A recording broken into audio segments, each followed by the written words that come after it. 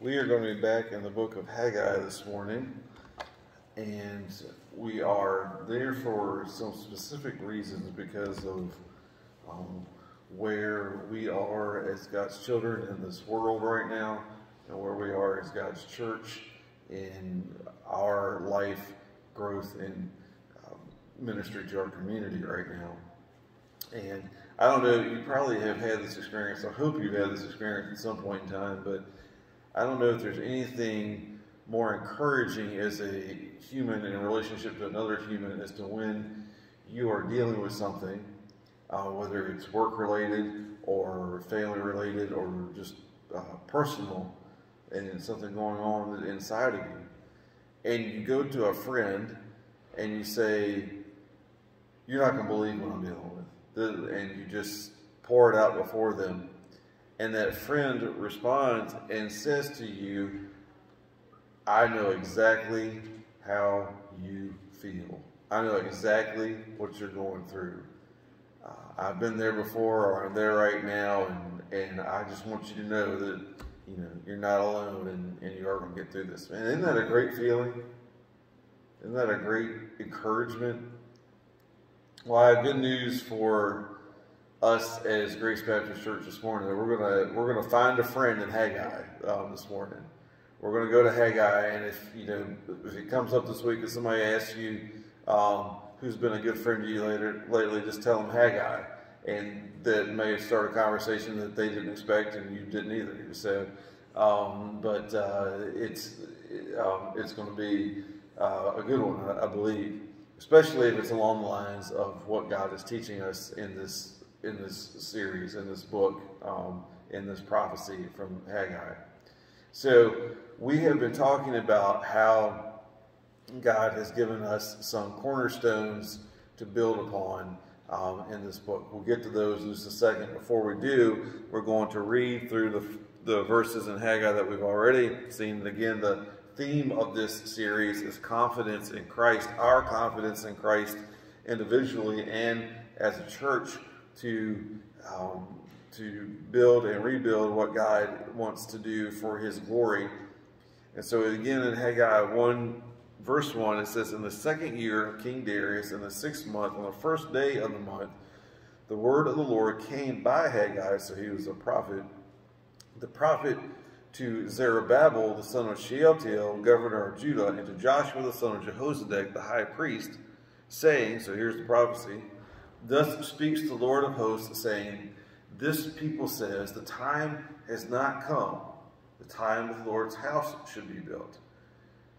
So that was the first prophecy that Haggai gave. Haggai is only 2 chapters long, but it's 4 sermons. That was the whole sermon. I know what you're thinking, why can't we have sermons like that? But that are that short to the point. Just kidding. The point that he was making is that a general thought had come across the people in their thoughts and minds. It had become popular to think and to say, we came here with the intended purpose of rebuilding the temple of God and restoring a place that we could worship His glory. But it's just not time yet. It just doesn't feel right. It just doesn't feel like the right time yet.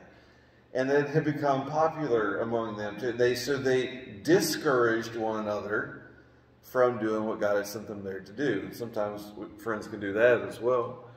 So the second prophecy comes in verse 3 and following. So then the word of the Lord came by Haggai the prophet, saying, "It is time for you yourselves to dwell in. Is it time for you yourselves to dwell in your paneled houses, and this temple to lie in ruins?" In other words, you guys came here to build the temple, the place where the dwelling place of God, the place where people know and worship and experience the glory of God, the place that is the way for people to God. You came here to do that. You got distracted by your own ideas and ways, even by your own houses. And so he says to them, Now in verse 5, now for this says the Lord of hosts, consider your ways. You have sown much and bring in little. You eat but do not have enough. You drink but you are not filled with drink, and you clothe yourselves but no one is warm.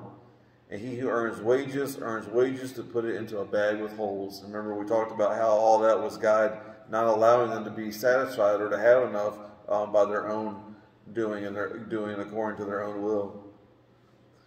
Verse 7, he says again, thus says the Lord of hosts, consider your ways. Go up to the mountains and bring wood and build the temple, that I may take pleasure in it and be glorified, says the Lord. You looked for much, but indeed it came to little. And when you brought it home, I blew it away. Why, says the Lord of hosts? Because of my house that is in ruins, while every one of you runs to his own house. Therefore the heavens above you withhold the dew, and the earth withholds its fruit. For I call for a drought on the land, and the mountains on the grain, and the new wine, and the oil, on whatever the ground brings forth, on men and livestock, and on all the labor of your hands.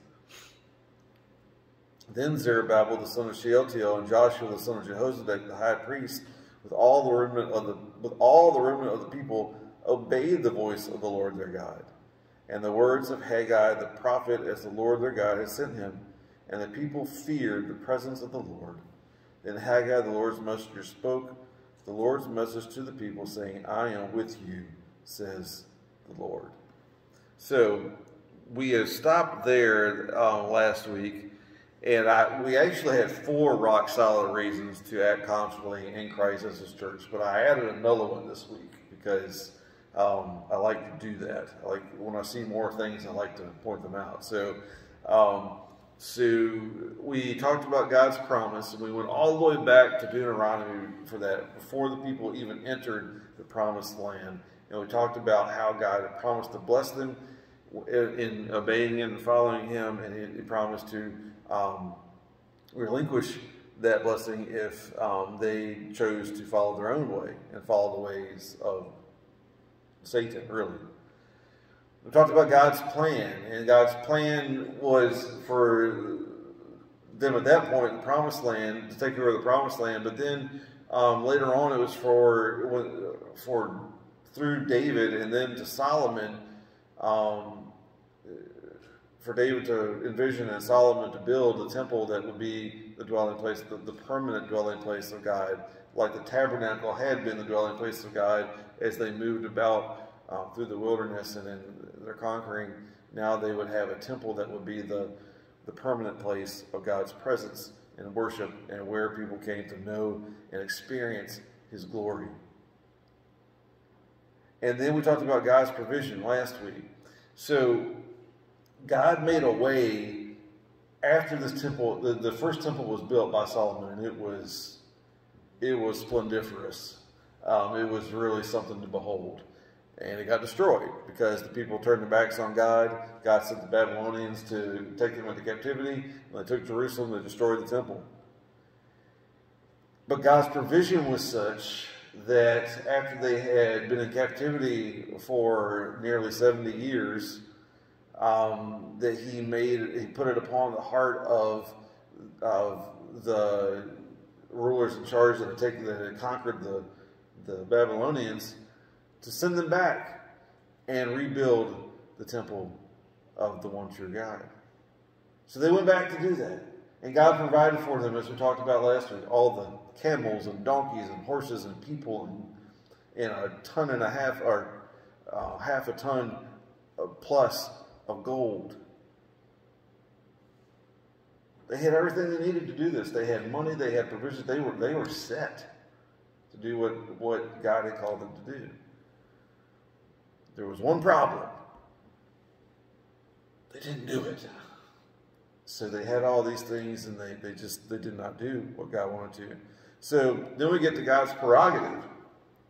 And God's prerogative shows up in some of the verses that we just read.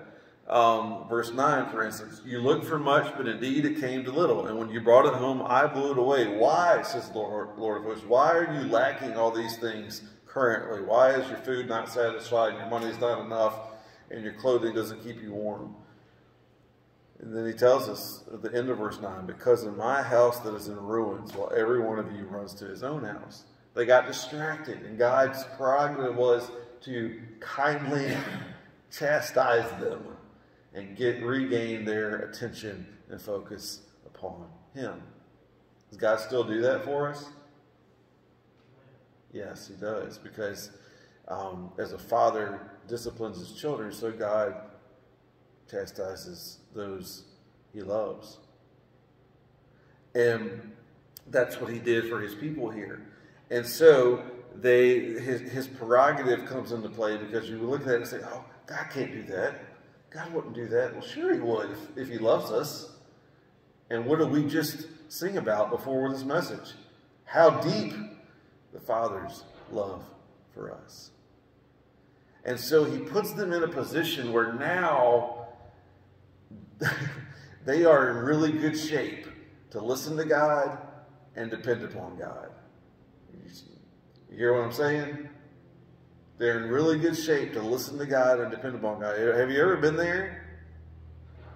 Have you ever been just wonder why in the world nothing seems to work and everything is going to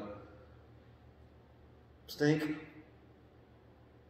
And you realize, hey, wait a minute, I'm in a really good spot to listen to God and depend on Him. Because everything else that I would depend on, all the other sources that I would, hear from and start are falling short or falling apart. And that happens to us as people. It happens to us as God's people. It happens to us as a church. And I think what God is trying to communicate to us is that through Haggai, I think Haggai is saying, or God is saying through Haggai, I understand where you are. And to an extent, He's saying to us, I kind of put you there so you could listen, so you could depend, so you could obey.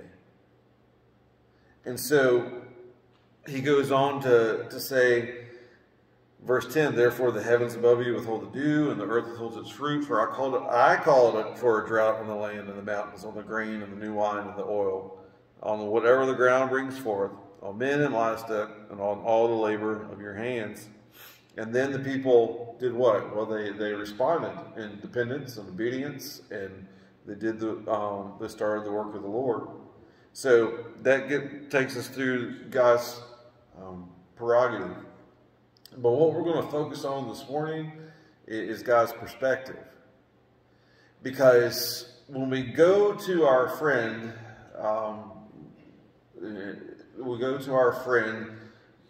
and our friend is truly our Heavenly Father, and we say to Him, this is what I'm going through, and He says, I understand. What's even better than just Him understanding is Him giving us His perspective on it. So that's what we're going to see. So would you pray with me real quickly as we get into this next portion, and we ask God to give us His perspective on what's going on with Haggai and his folks, and what's going on with us and our folks. Lord, we thank You that You care enough about us to enact Your prerogative in our lives, and definitely bring us to a place repeatedly where we can depend and or we can listen in obedience. And I pray that You would help us not pass by those opportunities and those times focusing on ourselves and our sorrow, but instead being blessed to humble ourselves before You and worship and depend upon You. Help us to do that, each one of us, wherever we are in life right now. Help us to do that as Your church, where You know we are right now.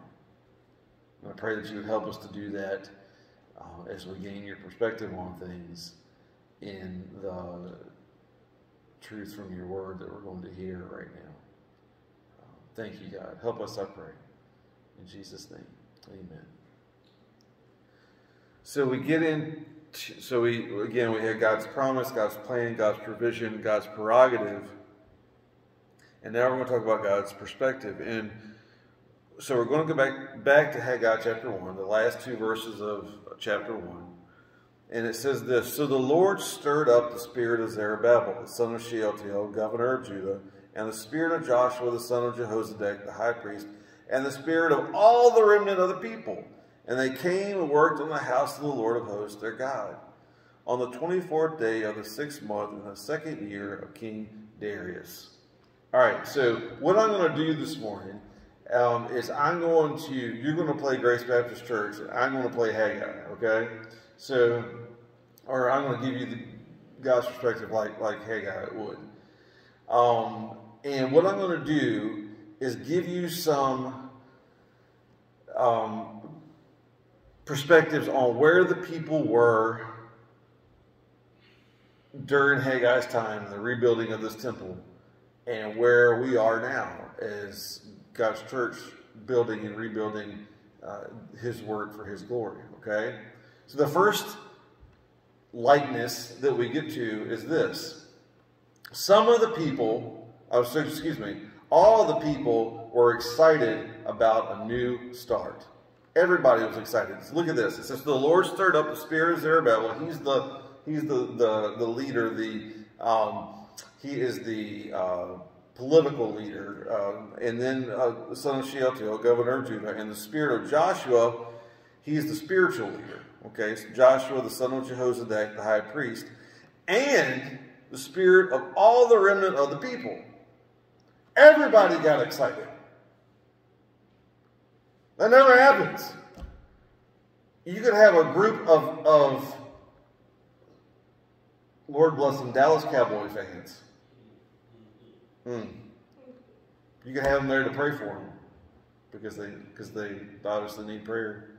And you could say to them, guys, I got good news for you.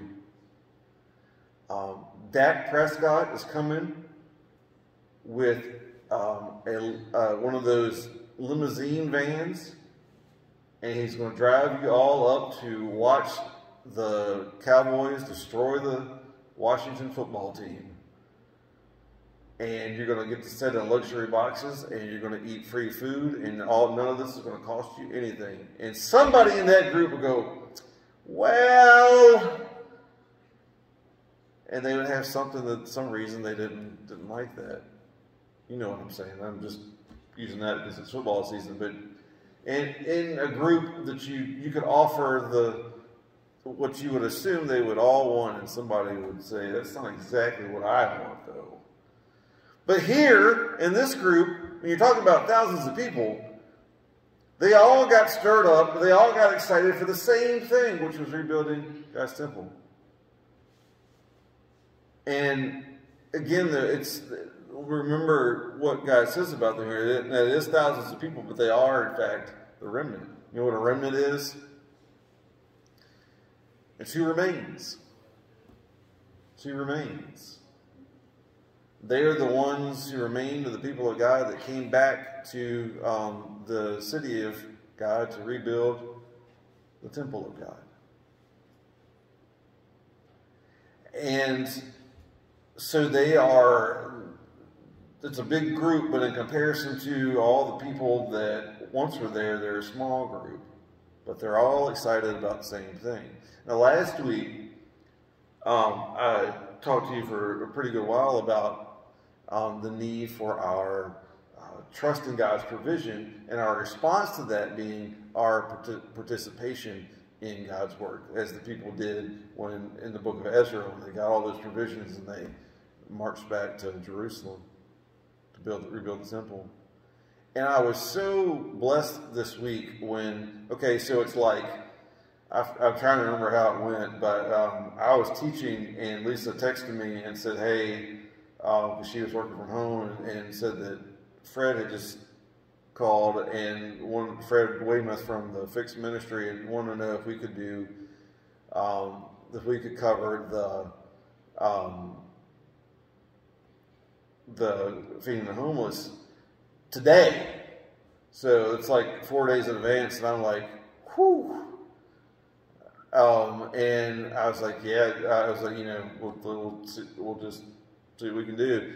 You know, of course, for Grace Baptist Church, 4 days is a long time. You know, that's a lot of headroom, or leeway.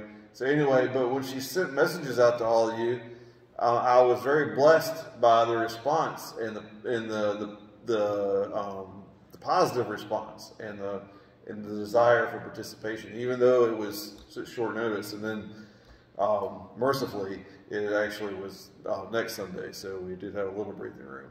But I'm saying that to encourage you, because it's okay to be excited about being part of what God is doing. It's a good thing.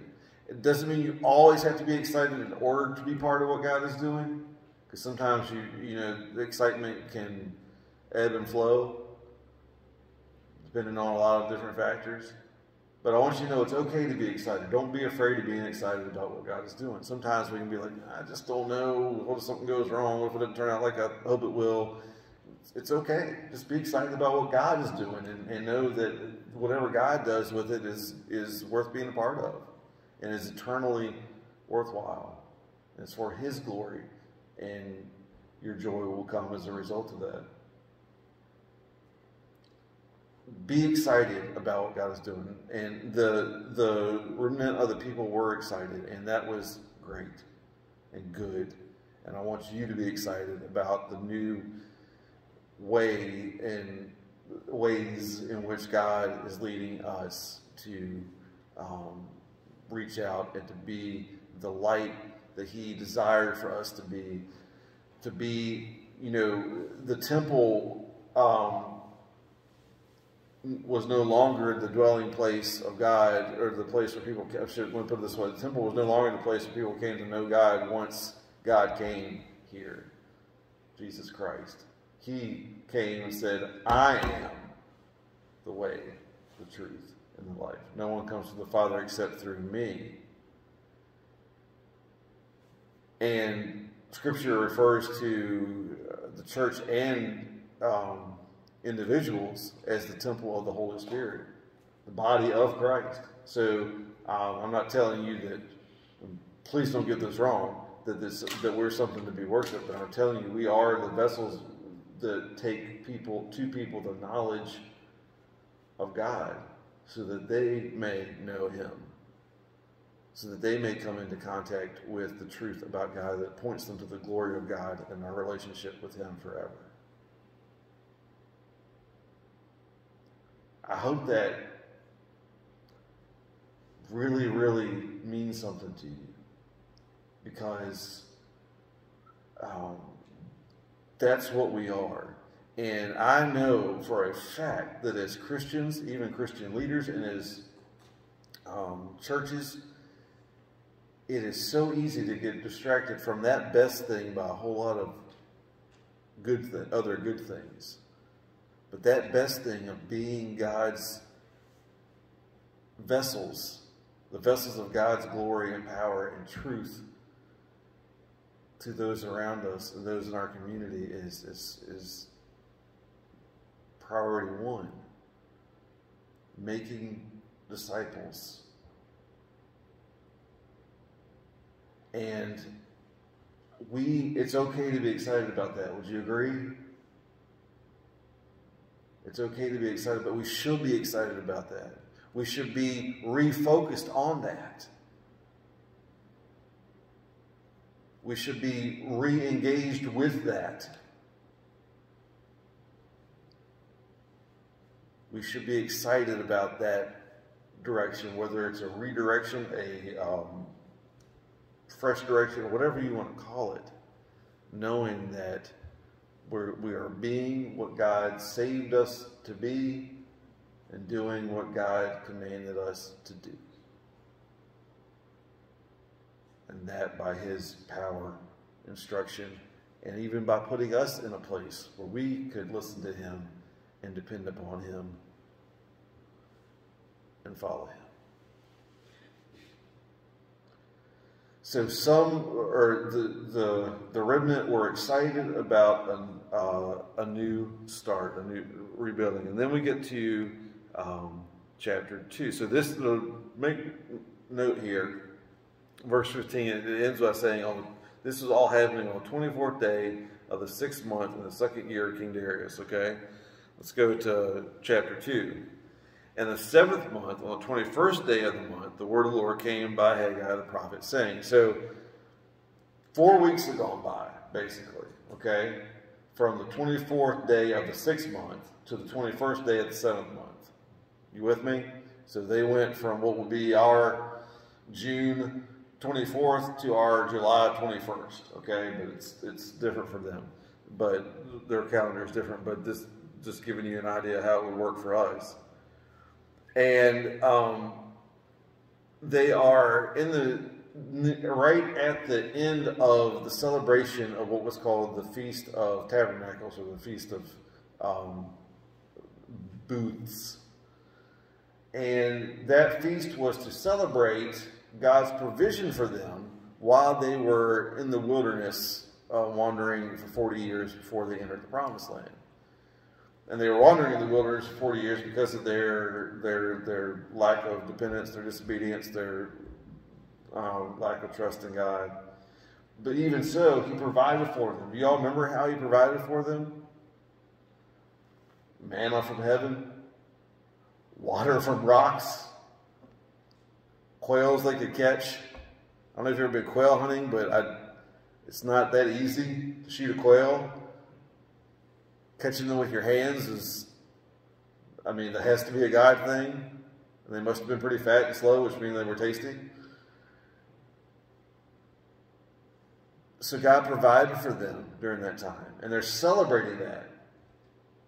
Keep this in mind, please. This is the backdrop of Haggai's message. They are coming out of the feast celebrating God's provision. And this is the message that Haggai gives them.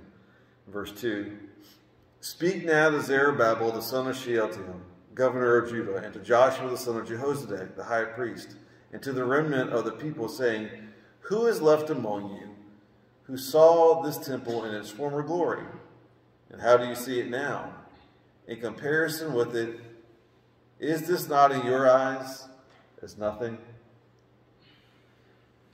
So the second likeness that we see here is this. Those who, there were people among the remnant who had been in Jerusalem when Solomon's temple was there. So they must have been young. Let's say they were 10 to 15 years old, okay? When Babylon came and took people captive and took them off to Babylon, they survived there. They lived their 50, 60, 70 years there and came back as part of the remnant. And they were part of the excited bunch about rebuilding the temple. But what's happened? What do you figure they got accomplished in a month's time of building that temple? All they probably got done was this is just a guess, but we'll say it was the footing, okay? They at least got started where they could see the footprint of the old temple, and they could see the structure of the new one going up. And guess what? The structure of the new one didn't even come close to filling the footprint left by where the old one was torn down. And so those who had seen the temple in its former glory went from being excited about what they were going to be a part of to mourning the fact that it wasn't like it used to be. That's the second likeness I picked up on this way. Because it's a temptation for me, for any of you all that have been here for some time, to think, you know, I wish that it was thus and so, because the reality is it's hard to build a temple when the footprint of another temple that seems in human terms better is right there staring you in the face. And so the only thing we can do about that is have the right perspective about it and say, okay, what is truly going on here? And what's truly going on is what God reveals to them in just a few minutes. But I want to just remind you that our perspective about things, our human perspective, can be vastly affected by the world's perspective. God's perspective is never affected by the world's perspective. He is not concerned with the dressings of things, or the number of things, or the amount of things. He doesn't need those things to accomplish his work. He owns them all. We'll talk about that in a moment. Let's see what God says next quickly. He says to Zerubbabel, God says through the prophet to Zerubbabel, "Yet now be strong, Zerubbabel, says the Lord, and be strong, Joshua, son of Jehozadak, the high priest, and be strong, all you people of the land, says the Lord, and work, for I am with you, says the Lord of hosts." They were having a hard time continuing the work because it was hard work. It was probably harder than they thought, slower than they thought, and then again, like I told you, it was not going to be as glorious as the temple was, humanly speaking, before this one. Solomon's temple was something to behold. People came from foreign lands to behold it. It was gigantic and it was ornate. This one was not going to be nearly as gigantic or quite as ornate. But that wasn't the point.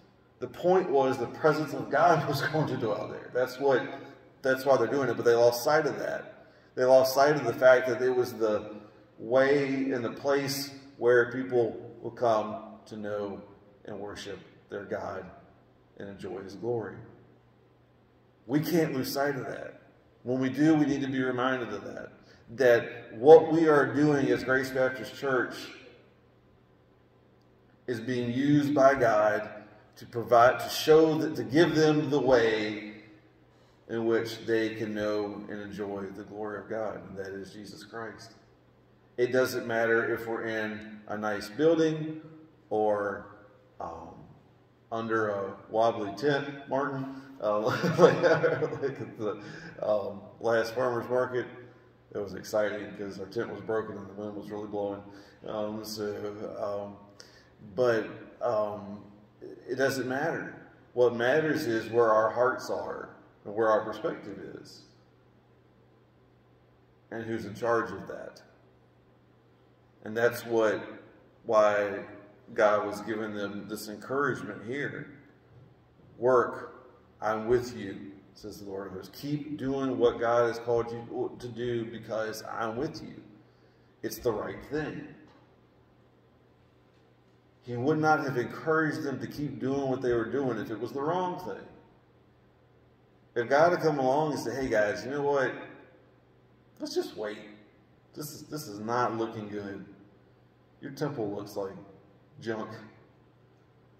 First of all, God wouldn't do that. Second of all, they probably would have gone and given up. But that's not what he says. He comes along and says, "You're doing the right thing. Keep doing it. I'm with you."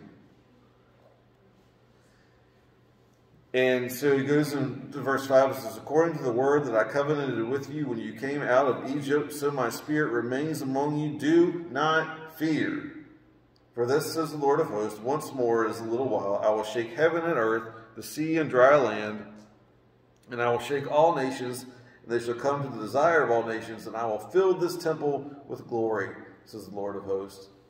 The silver is mine, and the gold is mine, says the Lord of hosts. The glory of this latter temple shall be greater than the former, says the Lord of hosts, and in this place I will give peace, says the Lord of hosts." Now, there's a lot tied up in that prophecy. A lot of it has to do with the future, with when Christ returns. But there's enough of it that applies to then and now for us to find a couple more likenesses. One in particular that I'm going to focus on. Verse 8 says this. Seems kind of random. "The silver is mine and the gold is mine, says the Lord of hosts." Why do you think God said that to them? Why do you think he would, in the middle of this profound prophetic speech, say to them, the silver is mine and the gold is mine? He's in charge of everything. It all, like I said a moment ago, it belongs to them. It all belongs to him. But here's another reason particular to their situation. Remember how we talked about last week? They came with all these people and supplies and resources and gold. Well, it's all gone. It's all gone. We just read about in chapter 1 that they can't get enough food, they don't have enough clothing, they don't, so on and so forth. They've exhausted all of their resources. And at that point, they're probably looking around saying, we can't afford to build a temple as nice as Solomon's. We can't afford to be a church like so-and-so. We can't even do the things that we're trying to do right now. We don't have the money for it. And God gets right in their face and says, the silver and gold is mine. What is he saying to them? I've got everything you need. I will provide. And his presence with them was reassured. His provision for them was reassured. He had proven it to them. Now he was reassuring them of it. And we have every reason to take to heart that perspective from God for ourselves. You can probably listen to some of these things and recognize how they indeed apply to us, that we're excited about the direction God's taking us, but there's some shadow of the former things in our purview, that we are lacking the silver and gold that we think might be necessary to do these things. But I hope you hear from God his perspective on all of that. I'm with you. He says it in a couple different ways. I am with you. Do the work. I am with you. And secondly, I've got everything you need. The silver and gold are mine. And that's his message to us this morning and in this season. I'm with you. Keep doing the work. Keep doing the work because I'm with you and I have everything you need. Keep doing the work because I'm with you and I have everything you need. So I'm saying to you this morning, Grace Baptist Church, keep doing the work. God is with us and he has everything we need. Let me pray for you. God, we thank you for giving us the promises that you have and the provision that you hold, and doing everything necessary to help us believe in that and trust in that. And I pray that you would help us to recognize that that our perspectives are affected by a lot of different things, but yours is only affected by your truth and your power. So I pray that our perspective will be affected by your truth and your power as well, and that you would help us to hope in you and trust in you and follow you. And I pray that you would deliver us from all the things that affect our perspective, and help us not to act on those things even though that we might think we're seeing them, or might think about them or feel them. I pray that you would just help us to act upon what we know is true about your commandments, about your mission, about your promises, and about your provision to make it possible for us to follow you and do your work.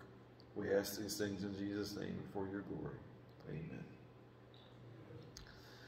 The praise team is going to come up and sing. We're going to close by singing you are God alone. And I just want you to remember as we sing that He is, that is who we are trusting in.